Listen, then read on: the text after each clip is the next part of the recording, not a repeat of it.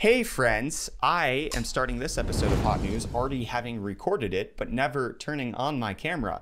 So enjoy what is, more or less a normal episode because we're still gonna have the articles, but smiling picture of Brett. Catlin, take this as a screenshot. And that's gonna be what's happening when I'm talking and an article would normally not be shown. So Brett screwed up, didn't hit record on the camera. Hot News time. Howdy Tuesday, everybody. Welcome back to another episode of Hot News. Dig in, grab your heels, and buckle up.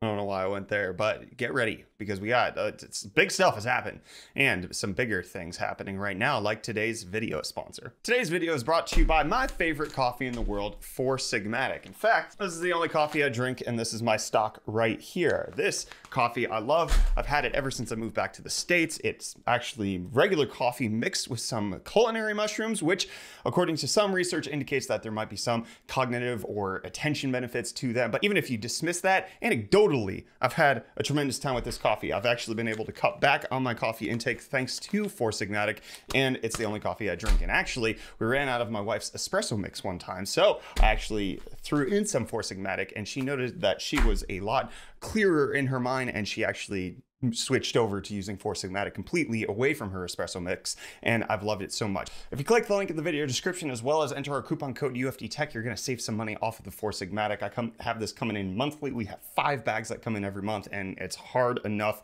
to kind of keep up with it, especially now that my wife's drinking in the house, but I wouldn't have it any other way. Four Sigmatic's my go-to coffee, so maybe it could be yours. Check it out. And let's go ahead and check out Zen 3 information, because there's been a lot of details that have come out, and I've actually just kind of been holding it off to the side because everything's been coming out with the RTX 30 series, and I've got even more that I want to talk about, but today we're going to dedicate it to AMD and what they've got going on, because we're waiting on Zen 3, also known as codename Vermeer, which we're expecting to have up to 16 cores and 32 threads. And according to benchmarks that we've seen previously, which I'm not going to share today, we can expect anywhere from a 5 to a 20% difference between what we have now versus the next gen Zen chips that we're expecting. So some of the big things that have come out is that the architectural differences are definitely going to be happening, including the fact that there's only going to be 1 core complex per die, which means that you don't have infinity fabric latency coming in between each set of cores, and you can have a 16 core chip on just 2 CCXs as opposed to 4, which reduces latency communication between the chips,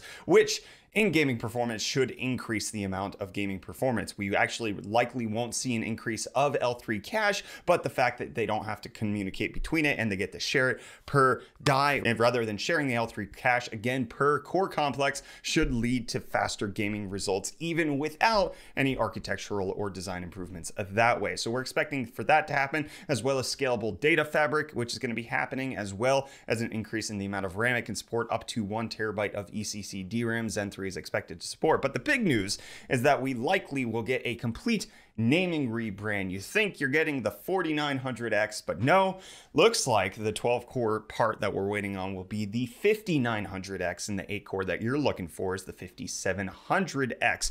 There's also been some indication that they may potentially be a 10 core version of the Zen 3. I've seen the rumors. I'm not quite sure how true that is, but we could see something like the 5800X has 10 cores, the 5700X has 8 cores, or it might not come out at all, because that would require 5 cores per die, which would be odd, intriguing. It's not an even number, and it bothers me slightly. Or you could have 6 and 4. We'll see how that works out, but that's happening, as well as AMD coming out and saying that Vermeer's a tremendously powerful architecture, saying that Zen 3, that's at the heart of our next generation products, is also a tremendously valuable architecture, and right on the trajectory that we needed to be on. So Zen 3, even according to AMD, is supposed to be something that's pretty good, and then continuing on the idea that we likely will see a rebrand of the 5000 series instead of the 4000 series, which, just to explain the reasoning behind that, is because of the naming scheme differential between the APUs and the regular CPU cores. So in this PC right here, I actually have a Ryzen 7 4750G. That is a 4000 series CPU in this little APU build. However,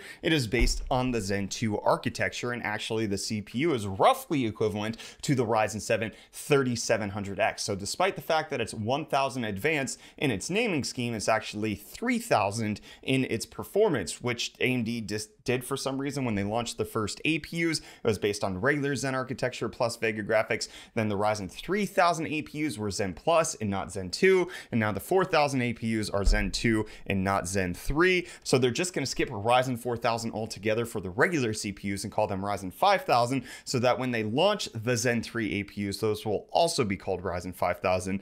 And why did they not do that in the first place? Why did we not get the Ryzen 1200G and 1400G? I don't understand why they made it so confusing in the first place, but now they apparently are going to be fixing that, and we're getting Ryzen 5000. That's the general idea. And just a little bit of confirmation about Big Navi, or Bigger Navi, however you want to slice it. It appears that we've got some confirmation coming out about the VRAM specifications. In case you think the RTX 3080 is too paltry with its 10 gigabytes, well, according to new rumors that are coming out, the 6900 XT or Navi 21 is going to get 16 gigabytes, and then the 68 or 6700 XT, depending on how AMD wants to name it, which is Navi 22, is going to be on 12 gigabytes of VRAM. Both SKUs is going to have more than the RTX 3080. What are you doing to us, NVIDIA? You're not giving us that extra 2 to 6 gigs.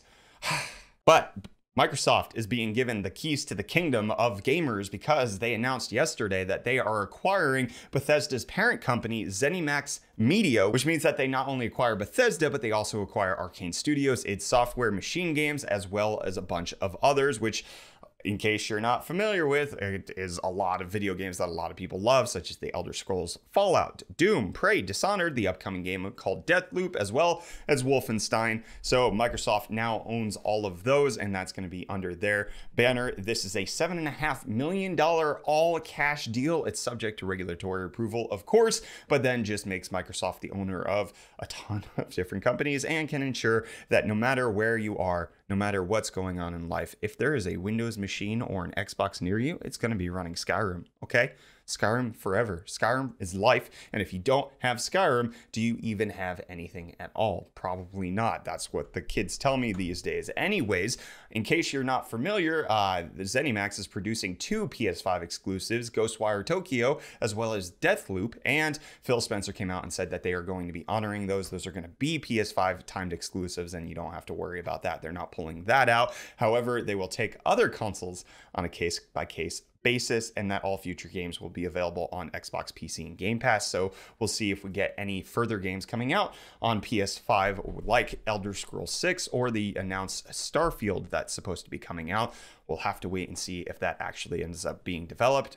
Personally, I think it would make a lot of sense for Xbox to make it free on Game Pass, whether it's Elder Scrolls 6 or Starfield or whatever the next Fallout game is, which, since Microsoft has both Obsidian and now Bethesda, we could get Fallout New Vegas 2 as a Microsoft title. That would be phenomenal, right? Anyways, or you could get Bethesda to kind of work with Obsidian on their upcoming, essentially, Elder Scrolls game Avowed, and that could be really amazing. Anyways, you make it free on Xbox Game Pass, and it's just $70 or maybe even $80 on PS5. Obviously, you wouldn't want that, but hey, you don't want to have the native console it belongs on, where it's free, then you have to pay for it, and we'll charge you out the nose for it. That would make sense to me, and I'm sure a lot of people would appreciate having the Elder Scrolls on the other consoles and not necessarily being tied down to Microsoft for it. But also, with the announcement of Microsoft purchasing Bethesda and the like, we also got a look at their new remote play setup, which means that you can actually game stream to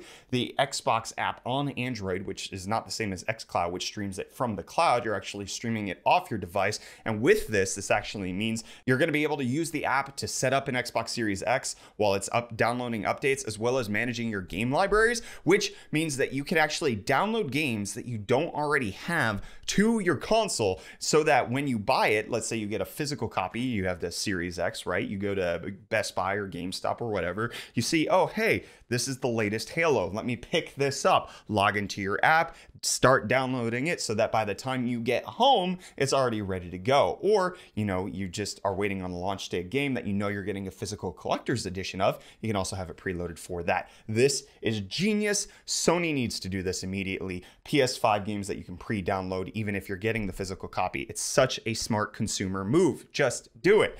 And Microsoft announcing that Xbox Game Pass has more than 15 million subscribers, and now we're getting all of the Bethesda games being added onto it, making it an even better value, which is just insanely good. Microsoft pulling out all the wins, and pre-orders happened to open earlier today, but we're filming this before they've gone live. But Well, actually, I guess I get to that in a second. We got some more Microsoft news. That's not the Series S and Series X. That's my bad. Microsoft detailing that they're going to become a water positive company by the year 2030. They're aiming to be carbon negative by that date. 2, they're going to be water positive by focusing on wetland restoration as well as removing impervious surfaces like asphalt to allow more water to be produced than is consumed by Microsoft. So good on them there. And now we're moving on to RTX 30. I'll get back to the Xbox at some point because I did not organize this properly. NVIDIA published a Q&A regarding the RTX 30 floundering that happened with the pre-orders, specifying that what happened was that they saw 4 times the unique visitors to their website as their previous launches, 10 times the peak web requests per second, and more than 15 times the outclick to partner pages. So when they're saying unprecedented demand, they literally mean it. There's no way that they could have anticipated that this would have scaled so massively compared to previous setups. However, they're also indicating what's going on with low inventory, saying that they have great supply. This is roughly equivalent to where they've been previously, and that they're working as hard as they can to get out new cards, and that they are so implementing more bot protection, as well as now gonna have integrated captcha. And when asked why they didn't have captcha previously, they were just like, we had other stuff on the back end, just, you know, it's okay. And they also indicated that they have canceled hundreds of orders manually that apparently were bot orders, but they don't say whether or not the cards have gone back live since they canceled them. I would imagine that they haven't at this point, because I have not seen any stock being replenished, and I have like one of those now in stock monitoring things going on. So it doesn't seem like NVIDIA has had cards come back in stock, but they've just canceled them, and maybe we'll see more coming in this week. But talk about unprecedented demand.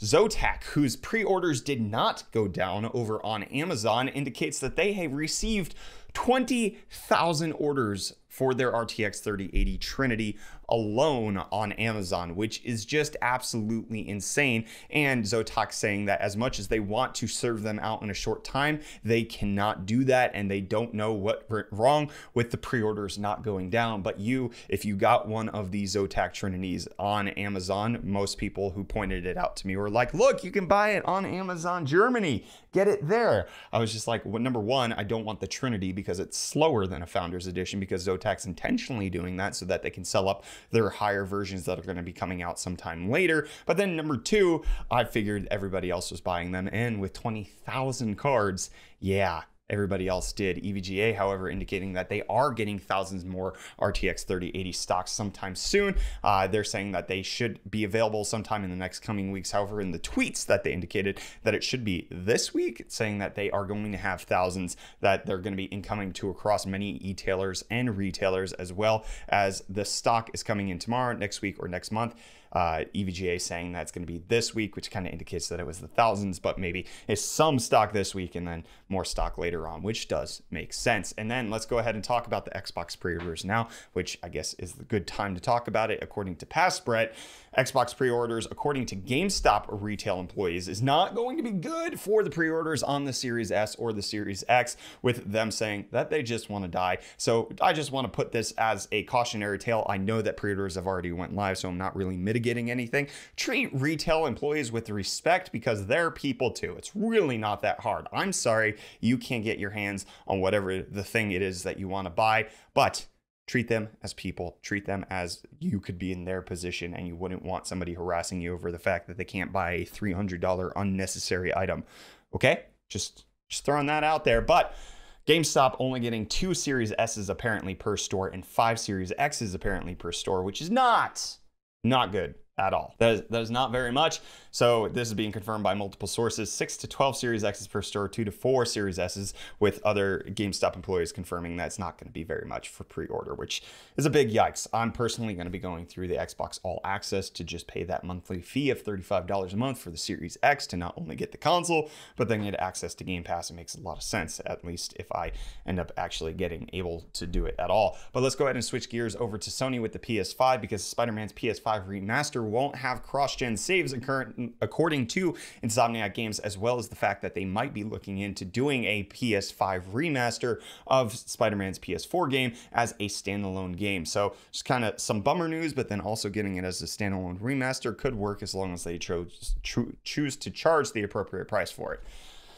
And then lastly, since we're going to talk about Bethesda one more time, Todd Howard saying that the Series X and Series S are causing them to have the greatest generational increase in their engine, the largest engine overhaul since Oblivion, with all new technologies powering our first new IP in 25 years. And they're not going to be using the same engine that went into Fallout 4 or the same engine that went into Skyrim, which I freaking hope that this would be huge, because when did Skyrim come out? Was it 2011? Yeah, it's been 9 years. I'd hope that 9 years would bring the largest engine overhaul. You only had 5 years between Skyrim, or between Oblivion and Skyrim. So having 9 years plus, we're still waiting. Like, it's probably going to come out in 2022, 2023. It's over a decade. Yeah, of course. Even if a new console was launching, I'd hope you overhauled the damn thing. And Stadia overhauling PUBG matchmaking, apparently removing keyboard and mouse matchmaking, which is just hilarious. Number one, they're citing that it's due to low interest, which, yeah, of course it would be, because not only do you have the issue of being on a controller versus keyboard and mouse in an FPS game, which is going to yield atrocious results, but then you're also at the added disadvantage of you're playing on Stadia, which introduces more latency than you otherwise would have. This is obviously not going to have been a popular hot ticket matchmaking setup. Good job, Stadia. Good job, PUBG, for finally dropping it. Wow. But I can also ask you to check out today's video sponsor. Four Sigmatic, my friends, the coffee of choice here at UFD. Use the link in the video description, as well as the coupon code UFDTech to save money on my favorite coffee. I love it so much. I drink it every day. My wife does too. It's great coffee. And that's going to be it. Hit the like button if you enjoyed it. Get subscribed for all the tech related content. I'm Brett, and you've been newsed, which is maybe or maybe not scary.